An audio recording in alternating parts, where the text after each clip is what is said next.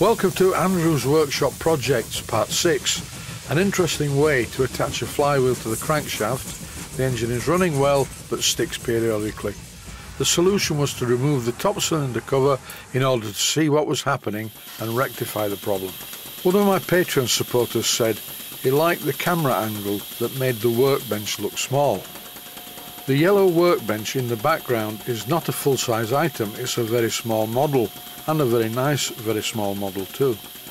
I hadn't noticed this because most of my efforts were being focused on the engine, and I thank you, George, for pointing it out.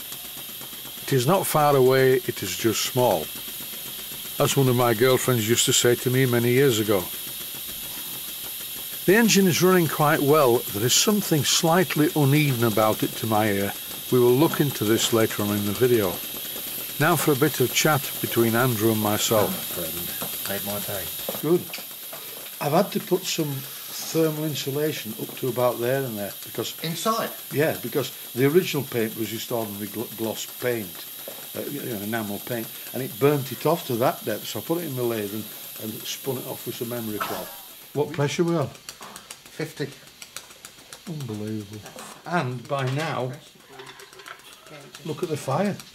Just nice, isn't it? It's got nothing, one pair.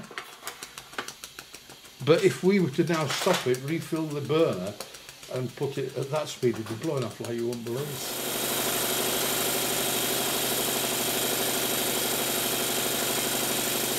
What's the pressure? Just under 60.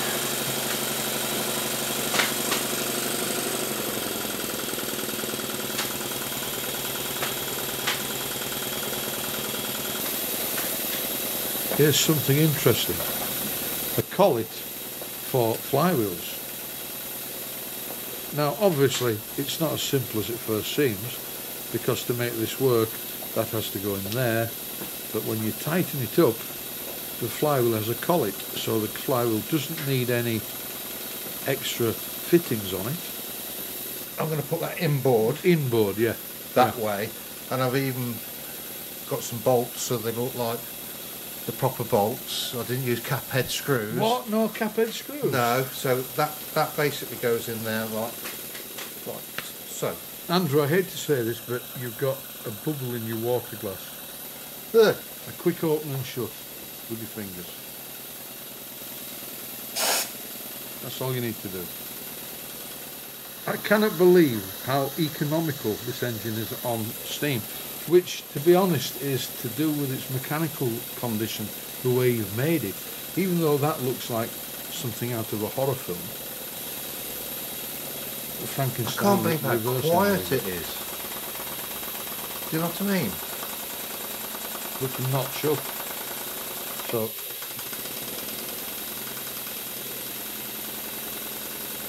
I can notch up towards the reverse. Right, so that's going to use even less steam because the valve isn't moving as far. Oh, of course, it's just going like that. Yeah. But you don't have as much power. Look. So if you want to run it for a long period of time, it's called notching up. Ah. We do it on steam locomotives. When they first set off, they need full power to get the train moving, and once it's rolling, they notch back. Very nice. They're not easy, having to trust them.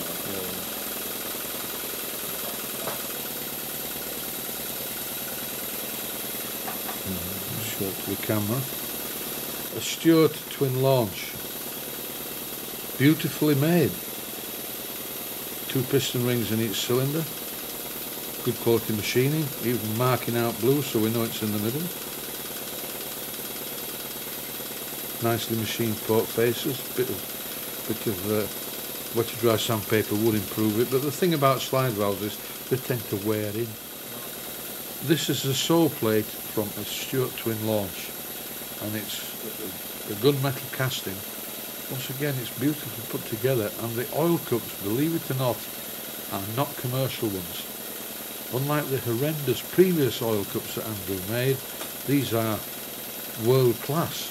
In fact, if he fails as an engineer, he can become an oil cup maker. Very nice indeed, Andrew, very nice. Thank you, Keith. Here we have the engine running and the boiler's blowing off, and it's running at quite a good speed. This really is a nice little engine. I still don't like that, but that's by the way.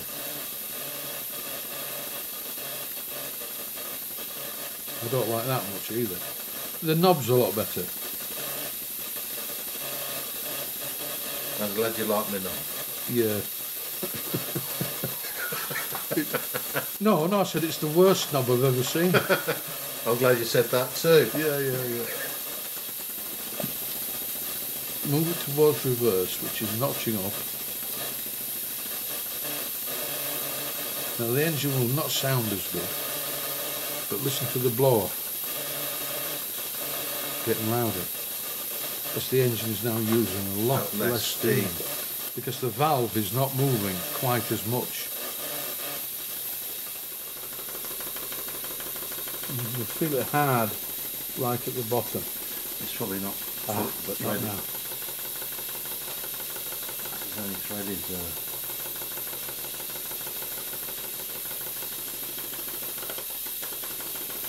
There we are, that's perfection.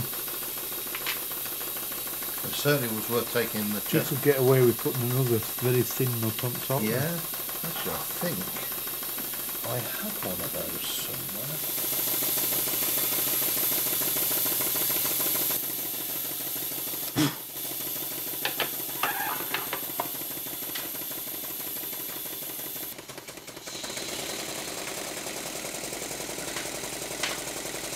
But isn't that smooth?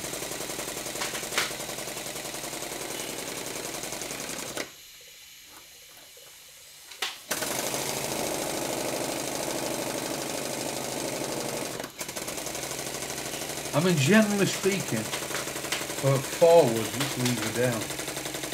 So if everything went wrong with the mechanism and that didn't work, you drop the lever, because the lever's down. Got ya. Right, that's going anti-clockwise in that position. Yeah. During the steam test, I did notice an anomaly where the engine ran much better in one direction than the other, and Andrew said he'd set the valve in precisely the right position, and at various times in these runs the engine would stop and there was something fouling the piston. There's only one thing to do: remove the top cylinder cover, and here's the problem. The piston is working loose and moving towards the top of the cylinder.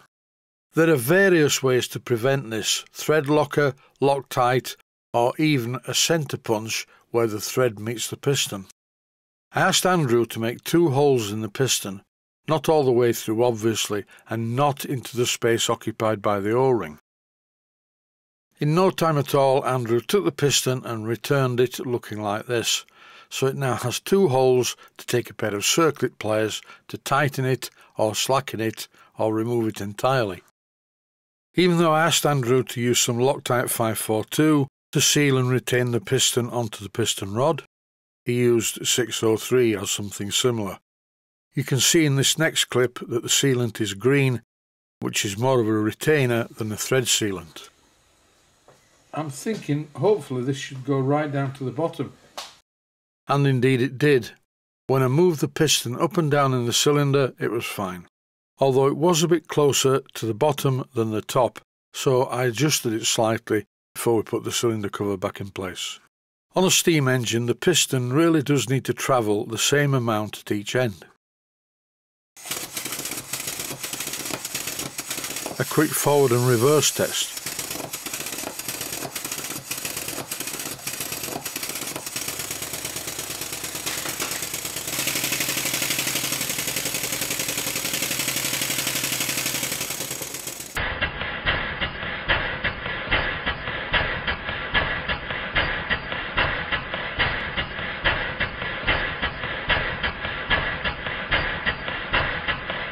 And that is it. Equilibrium has been restored in the universe and the engine runs well. Stay safe, stay healthy. Thanks for watching, and I hope you found it useful. Please take the time to visit my Mainsteam Models website and click on the section of the website that says Video Playlists. And by doing that, you can find other videos that you may like to watch. And by using the playlists, you can actually watch the videos back to back.